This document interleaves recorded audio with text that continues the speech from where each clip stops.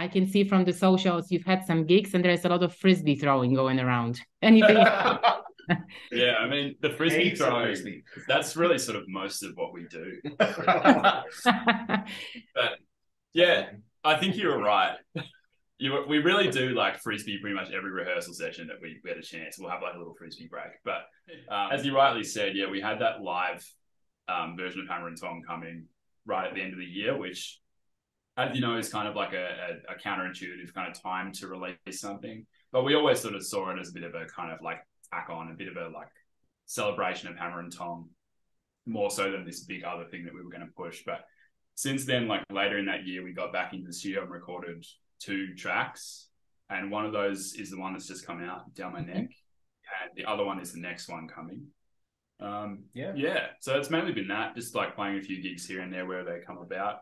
I'd say our processes as a band have probably improved a lot. So like originally, like the Hammer and Tongue, it was artwork, or if it was the mix, or if it was jobs to delegate, it's been a lot, I'd say it's been a lot quicker. So like the artwork was decided on within like maybe an hour and a half, 2 hours of chatting, rather than a week that the Hammer and Tongue one was.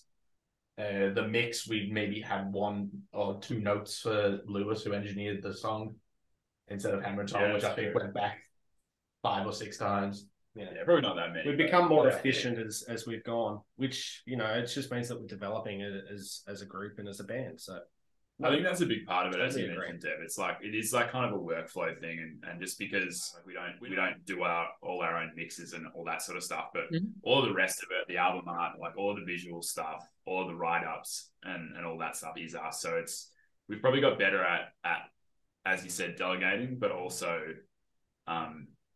communicating, but also just like the process of if I'm gonna like pitch an album artwork idea or whatever. I think we've all got better at this idea of sort of showing more options, and it's sort of like not going or like putting all your eggs in one basket kind of thing, and that sort of seems to help the flow of things. And we're all pretty like, now that we've got a bit of material in the bank, it's been easier to kind of keep the ball rolling. And yeah, so that's why we're kind of keeping to plan on getting in the studio again soon and all that sort of stuff. Okay, cool. So how long is your live set now? Just, out of curiosity. 45 probably. If we added in every single song that we have made, we would be probably touching on 45, 50 minutes. Oh, wow. But that's material. We could probably go longer than that, I reckon. Just like with the odd cover thrown in as well. Yeah, we probably would be able to do like an hour if we really had to. But yeah. You said you've been reaching out to community radio a bit more. That's your like marketing strategy as well. Yeah, more or less. I think just like having discovered that world a bit more, and as I said before, finding some presenters that like really sort of champion the music that we like and things similar.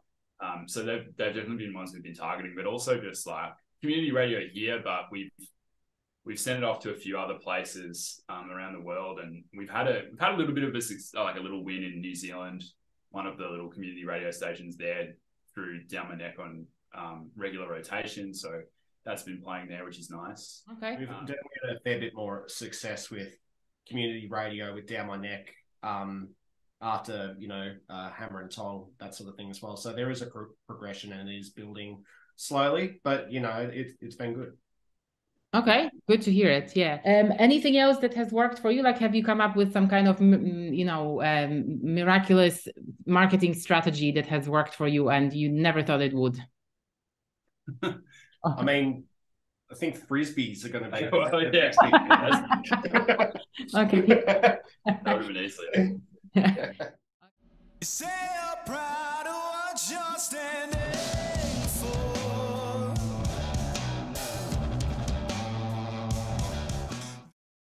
Down My Neck. And I don't know if I saw that correctly on Instagram as well, but the riff, I don't know if I can call it the riff, like the melody of the main hook was kind of created on the piano. Was it you, Ben? Yes. Why piano? Oh, well, that is truly a great question, because honestly, like, I am by no means a great piano player or just melodic player in general. I've stuck with drums all my life, and I do like to sort of like fiddle around and just play random things. You know, this riff was written back in 2018, the start of 2018. Oh, so we've had it for well over 5 years now.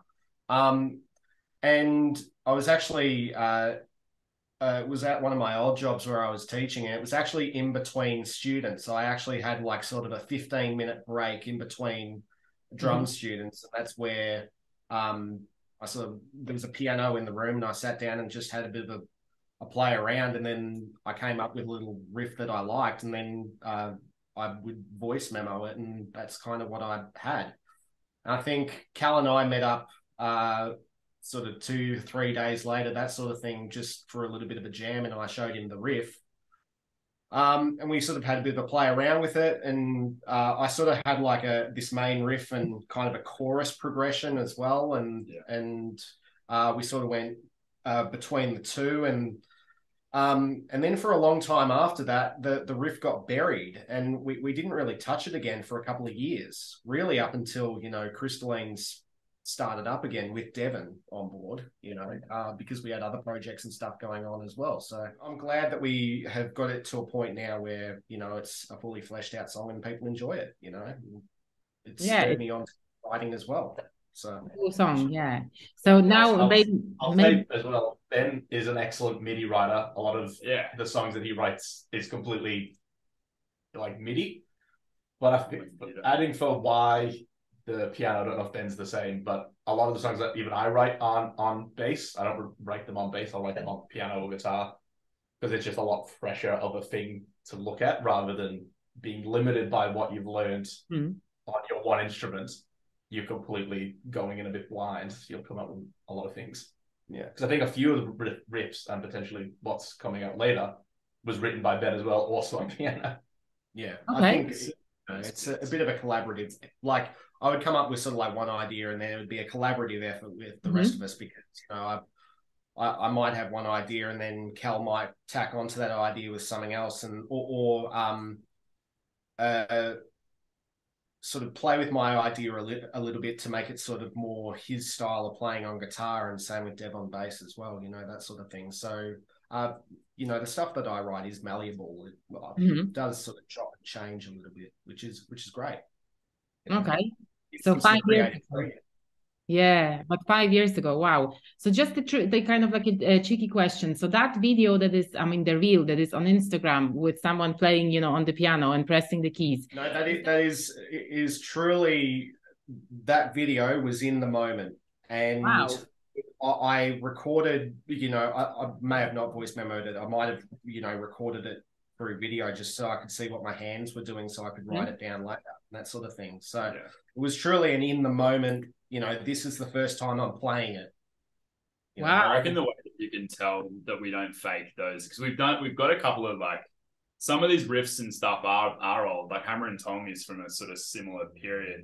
And like, I think the way that it's pretty obvious that we haven't faked it is just that people's hair is like very different, and like I'm sort of in like skinny jeans and stuff that I would never wear now, and this is you don't have a beard.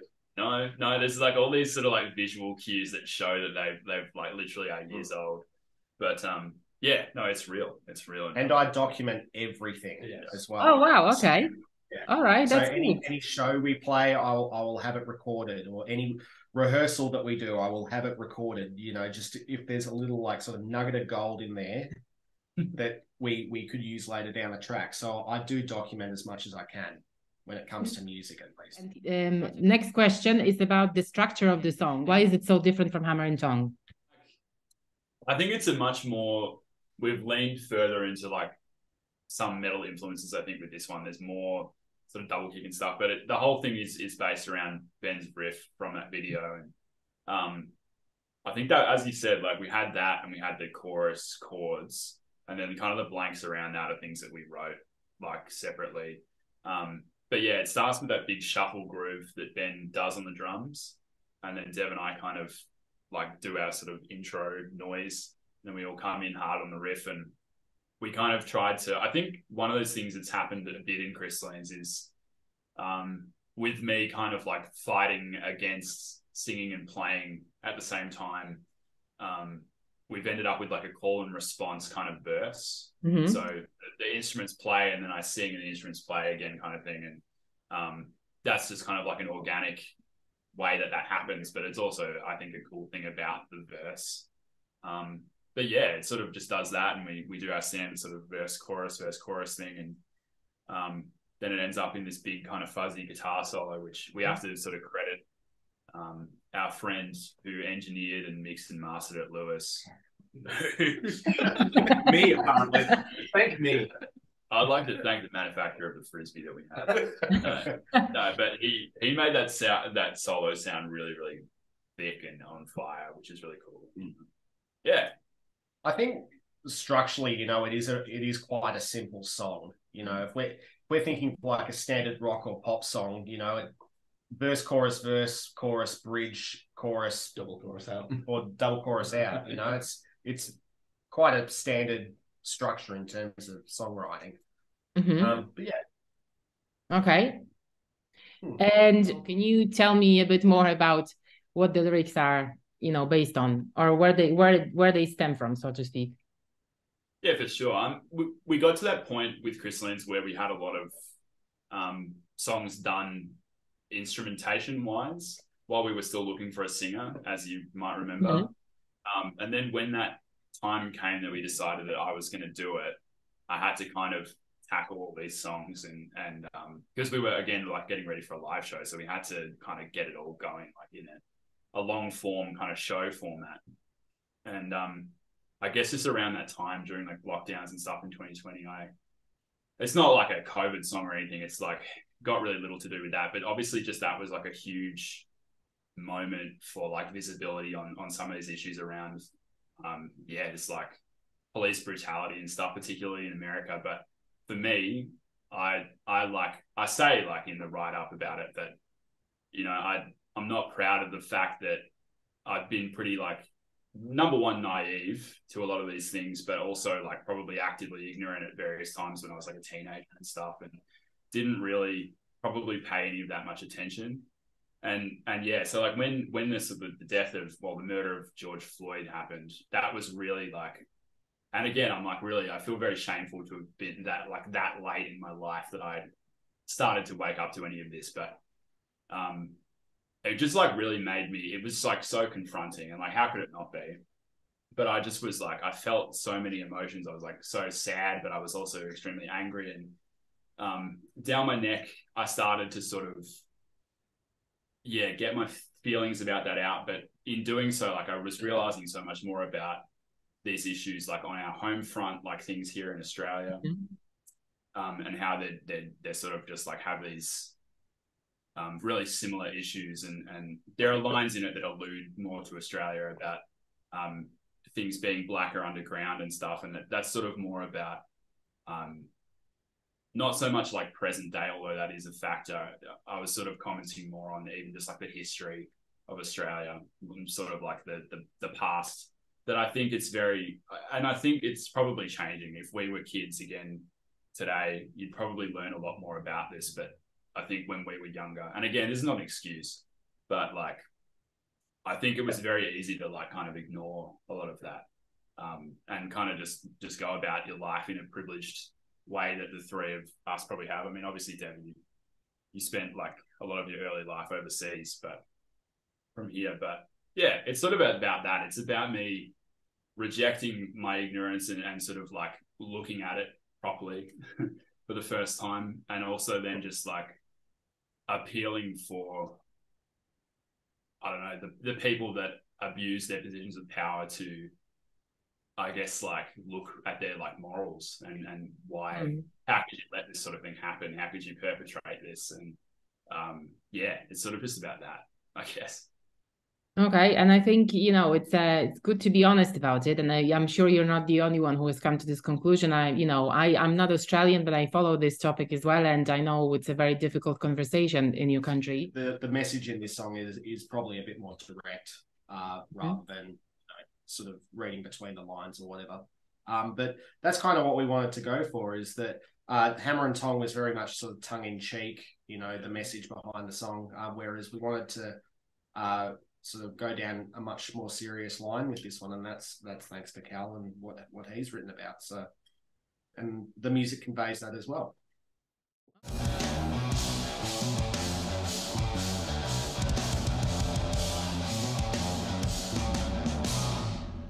Just tell me, how many TVs did you have to smash making that video, and how many plants were harmed making of it?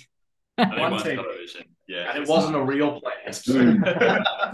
Yeah, that was the last take where he destroyed the TV. So all of them were a bit more restrained, and then it was 5 or 6 o'clock, and we were like, okay, just fuck it up. And then we got to get the last one in. Yeah. Okay. I knew it was like full destruction mode. And that was one of my questions as well, because this looks like a one-take video. So the question is whether it was really... We could like not reveal the truth, but if to be perfectly honest, there is one cut. The rest of it is all we had always planned it to be one, but just the performance that we had in the intro of one of them was the most strong. And then we tacked that on. Well, I say we, our director Tyree, who edited the thing. He pulled it together with like that last take where it was the most rambunctious kind of thing, but just with a slightly different. The first shot where the protagonist Jim is on his own before it cuts to where we are, which I don't want to reveal exactly where the cut is because now you'll see it. But the only reason I'm asking you is because there was also in Melbourne, I participated in a video shoot that was meant to be a one-take video. And I remember vividly how many times we needed to run through it. And, like everybody thought it was perfect. And then the director is like, no, sorry, here you can see whatever once again. And I'm like, I'm going to throw up in a second. We were there all day. So... I mean, I'm just trying to say, because the concept is really interesting, but I can imagine it's super hard to achieve, because there's a lot of elements that have to be aligned. So like the actor, you guys as well. And, the fact that he doesn't trip over something, the director when he moved the camera and stuff. So all those little details. So yeah, what I think is probably a more interesting little fact is there's 3 people stood behind the camera the whole time. So there's a photographer taking photos of drawing, and then the director was pretty much hugging the camera guy. Yeah. So I was very impressed that we didn't manage to get anyone else in shot. Yeah, that was wild. Yeah. I saw also on Instagram you did like an ad looking for people to participate in the video. Is that correct? Was it for this one? Yeah, it was. Yeah. That was actually for not so much for that lead role. That was actually like cast. So I'd probably just start this whole chat. We engaged. We sort of knew we wanted to do a video for this next one for a while. We engaged a guy called Tyree, who Ben and I went to school with, and we've known him since I think he came like when you came, so like when you were like 6 years old. Yeah. So it's been like 22 years of knowing him, but we probably haven't seen him for 10 years, really, except very like fleetingly. But we kind of had a night here all together, just sort of showing some of our favorite videos and stuff, and without like a huge amount of idea of what we were going to do, except I just sort of wanted to, I think the only real like thing that we had in mind was that we didn't want to explicitly actually like show anything police related or anything like that, just because it felt a bit too like literal to what it's about. But yeah, we kind of we showed a whole lot of videos, and there was a lot of them that kind of through line was like a kind of freak out dance. Like someone just sort of like solo on camera that was like kind of losing it and going off chops. And yeah, Tyree kind of like pulled it all together. He wrote the sort of, we wouldn't call it like a screenplay. Yeah, he wrote the treatment. Yeah.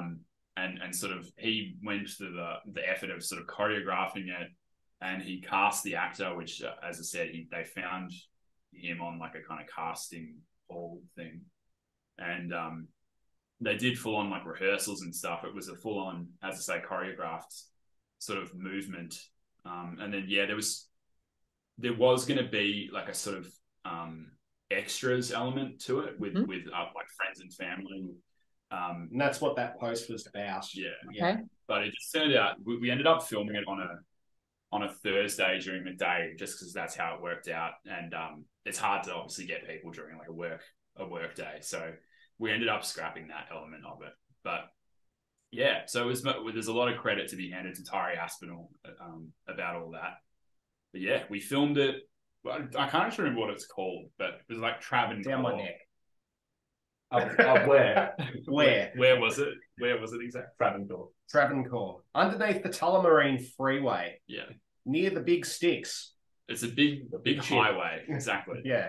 It's a big highway that leads out into the north of the city. Goes straight to the airport. Yeah, towards Melbourne Airport. That way. Yeah.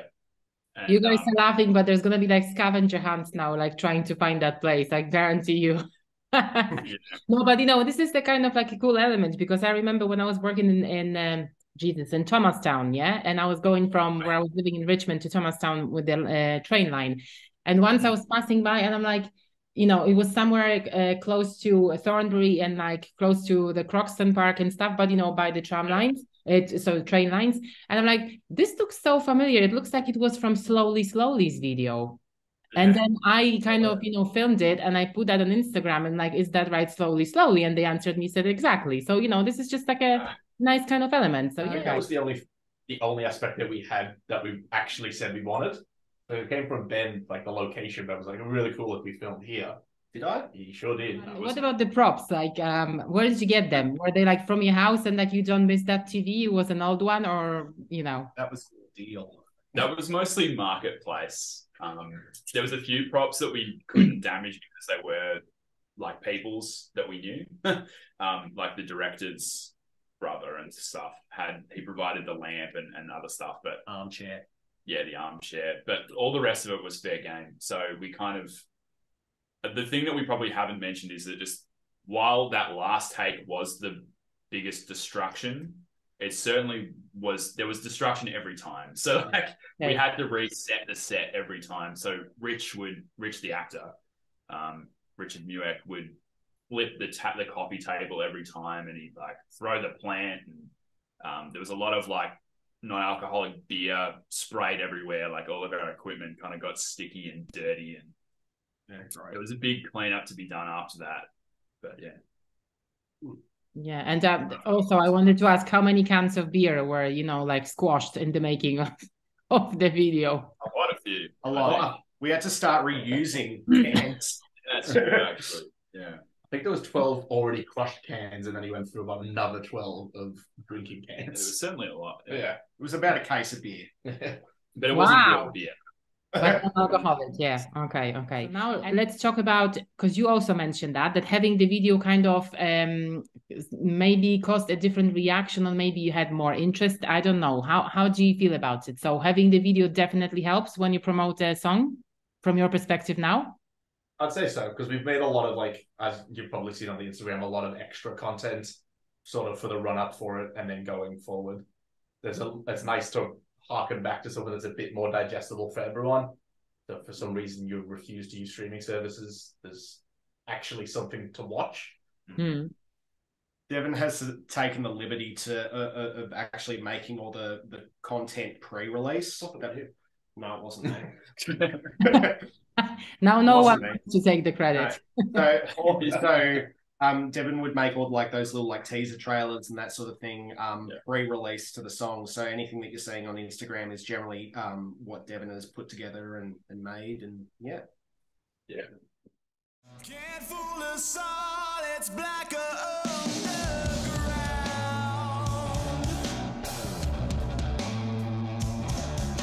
Okay, so look, this was supposed to be like a short check-in, and we've been speaking for 45 minutes already. I knew it. And Cal is like, no, we don't have anything, like not much to say about the song. Yeah, 45 minutes later, here we are. Anyways. It was a crispy chat, but yeah. We've definitely got much better with interviews, I feel like this conversation has been much more sort of like... flowing, yeah. Until now, it was great. Yeah, it was fantastic until now. It's been flowing really well.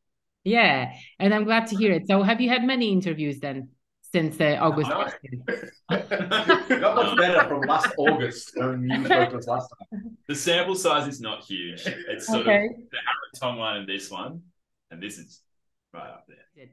But as a band where you stand now, let's say if we check in within the next 9 months, right? So what would you like to have done in that period? For me, it's definitely a lot more gigs. I think that's probably the one thing we're lacking as a band.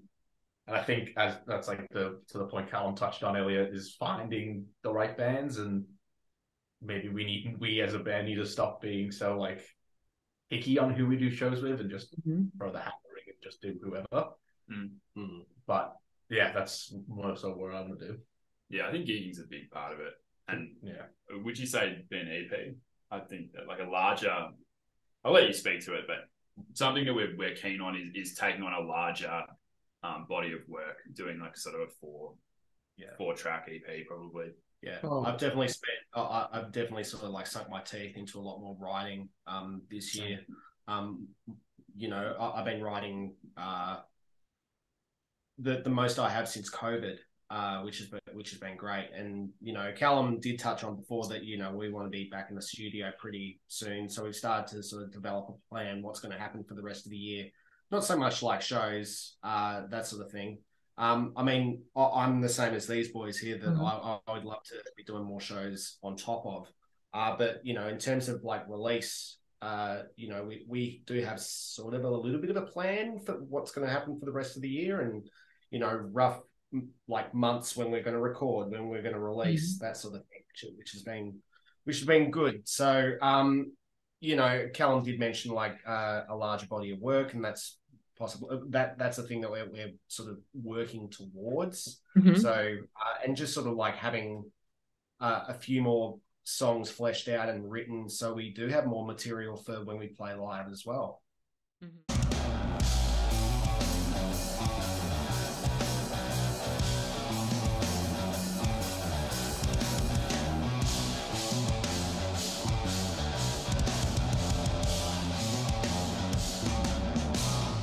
But just going back to that frisbee throwing, if you guys do it as a like the pre-gig kind of ritual, it's going to be hard to achieve. Like imagine you put that on your kind of, you know, rider, like we need a field to throw frisbee before we play. Well, that's the thing. If Crystallines as a band, as an entity were to fail, you know, we'll join a ultimate frisbee team. I think I reckon there's potential there. These two are pretty good throws. I mean, like Devin has just like this beautiful technique. And you're actually very consistent as well. I'm all right. So I feel like if we put some more time into it, there could be a professional outcome in it for us, perhaps.